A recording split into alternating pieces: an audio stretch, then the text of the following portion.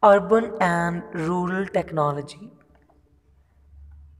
Technology means using scientific knowledge in practical ways.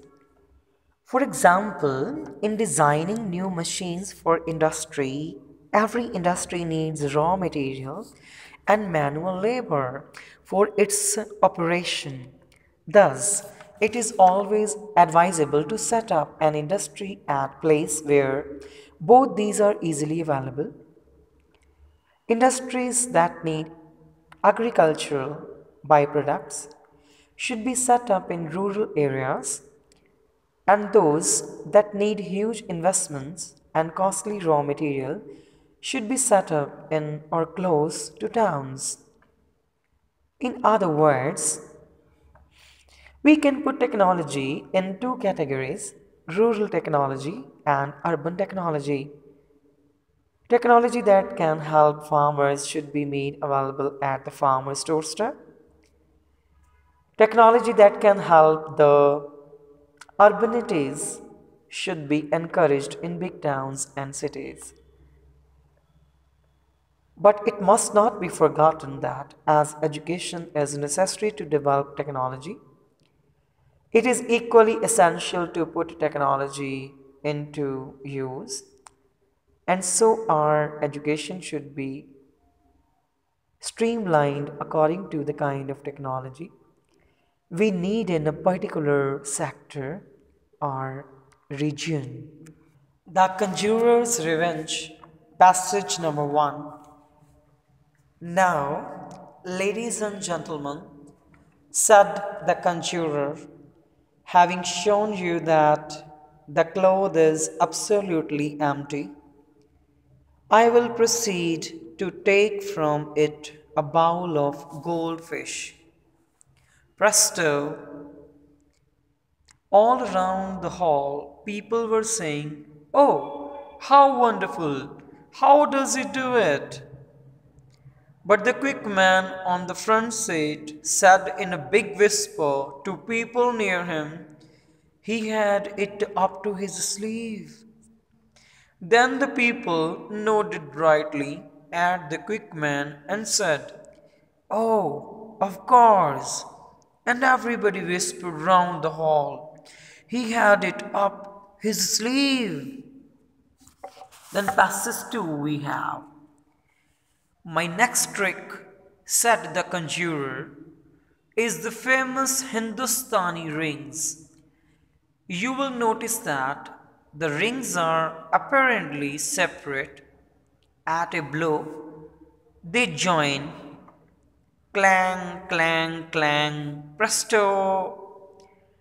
There was a general buzz of stupefaction till the quick man was heard to whisper, "He must have had another lot up his sleeve." Again, everybody nodded and whispered, "The rings were up his sleeve." The brow of conjurer was clouded with the gathering frown. Passage 3. I will now, he continued, show you a most amusing trick by which I am unable to take any number of eggs from a hat. Will some gentleman kindly lend me his hat? Oh, thank you. Presto! He extracted 17 eggs and 4:35 seconds. The audience began to think that he was wonderful. Then the quick man whispered along the front bench, "He has a hand up his sleeve." And all the people whispered it on. "He has a lot of hands up his sleeve." The egg trick was ruined. It went on like that all through. It transpired from the whispers of the quick man what the conjurer must have concealed up his sleeve. In addition to the rings, hands, and fish, several packs of cards, a lot of bread, a doll's cradle, a live guinea pig, a 50-cent piece, and a rocking chair. Passage number 4. The reputation of the conjurer was rapidly sinking below zero. At the close of the evening, he rallied for a final effort.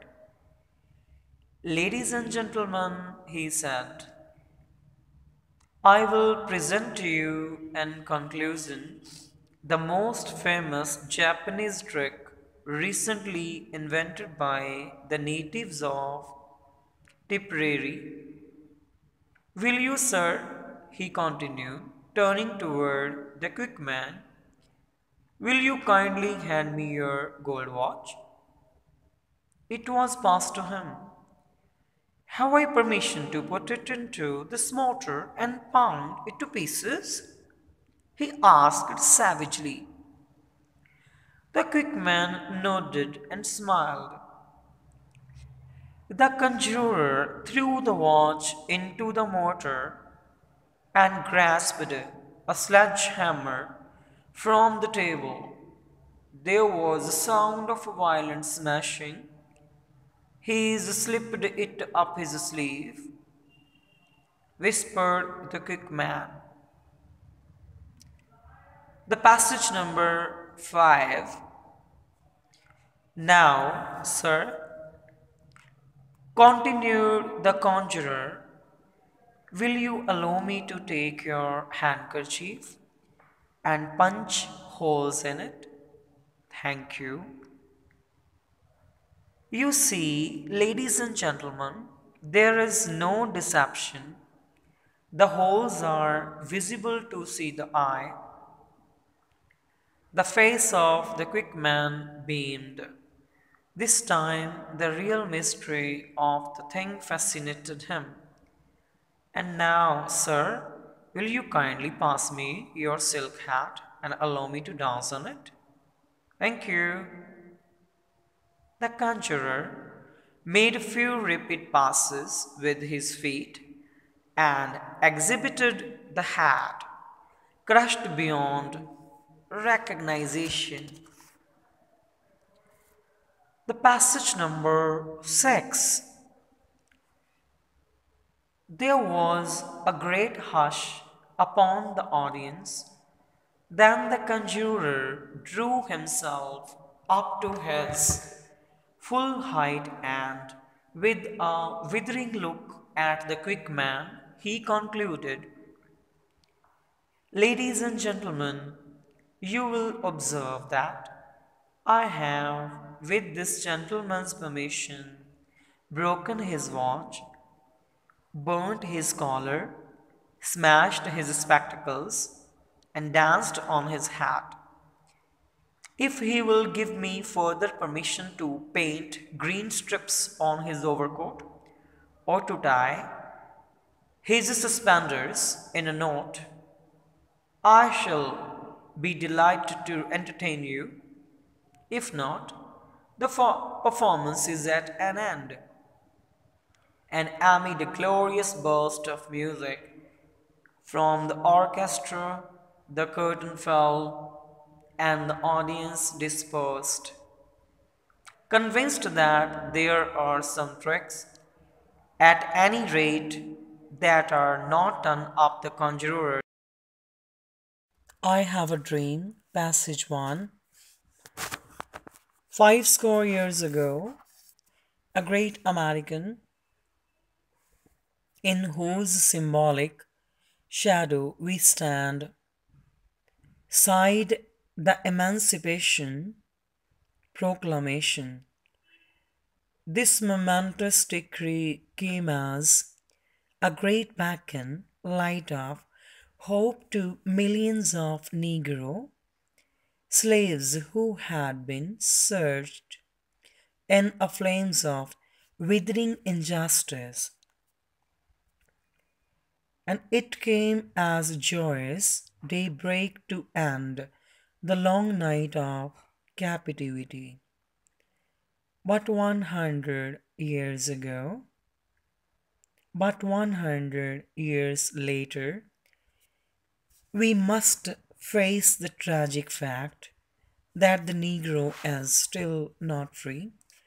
100 years later, the life of the Negro is still sadly crippled by the manacles of segregation and the chains of discrimination.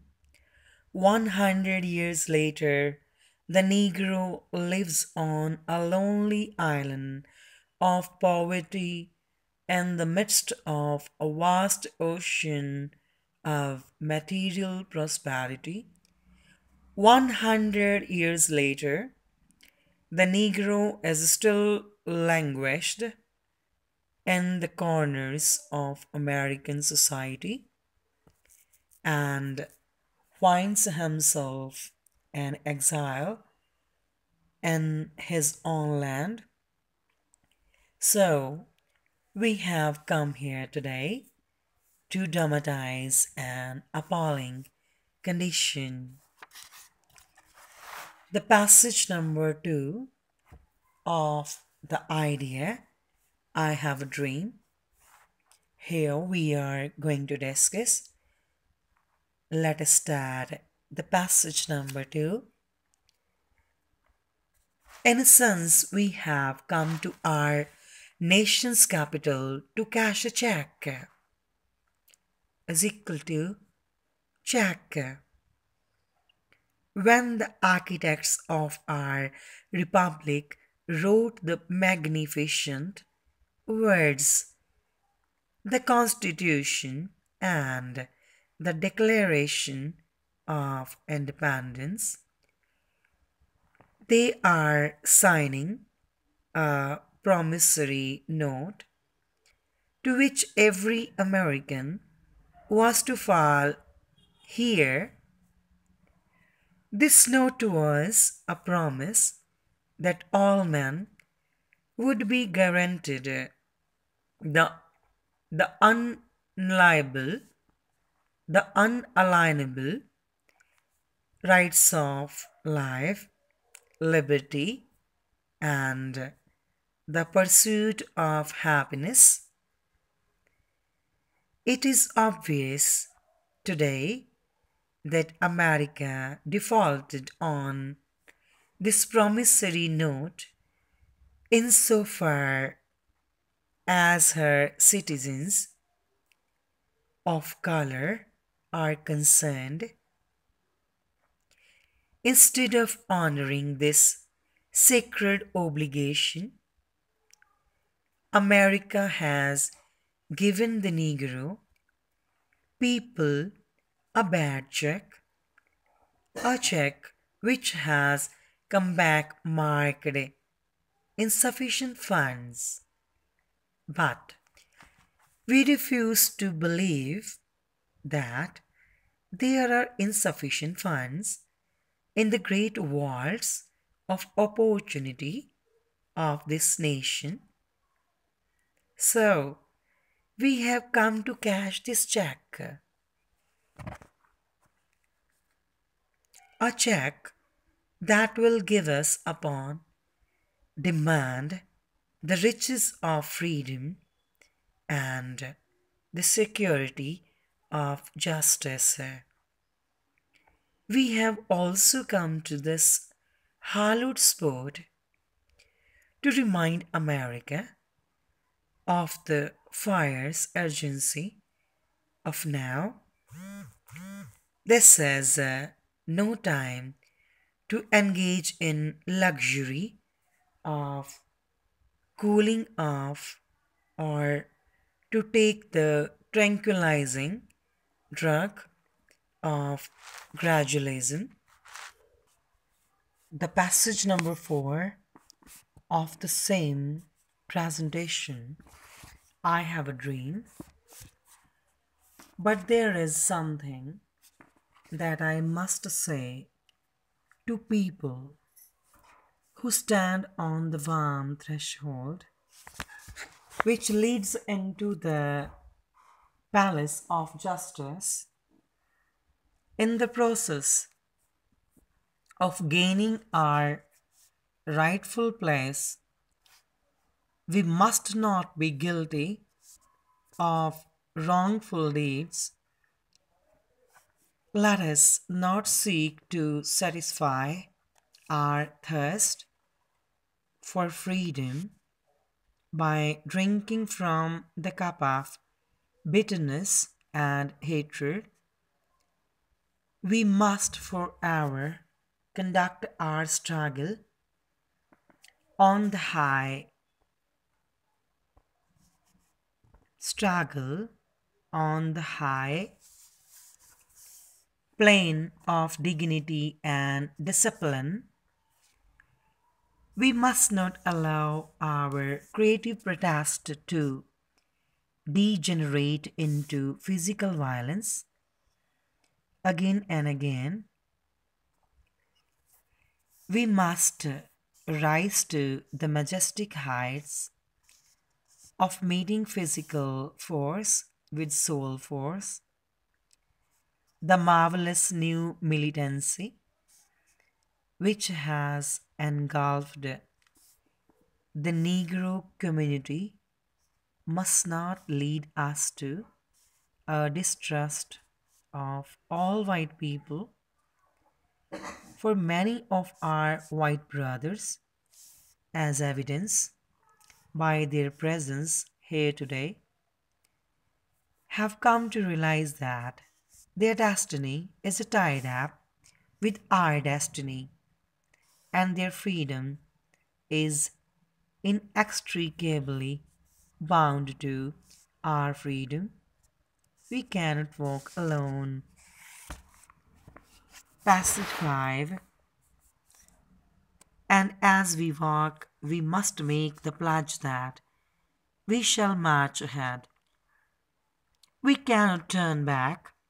There are those who are asking devotees of civil rights, when will you be satisfied? We can never be satisfied as long as Negro is the victim of unspeakable horror of a police brutality.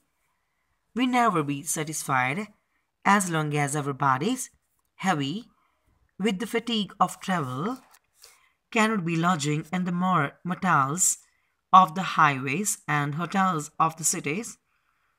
We cannot be satisfied as long as Negroes' basic mobility is from a smaller ghetto to a larger one. We can never be satisfied as long as a Negro in Mississippi cannot vote and Negro in New York believe he has nothing for which to vote. No, no, we are not satisfied, and we will not be satisfied until justice rolls down like waters and righteousness like a mighty stream. I'm not unmindful that some of you have come here out of great trials and tribulations. Some of you have come fresh from narrow jail cells.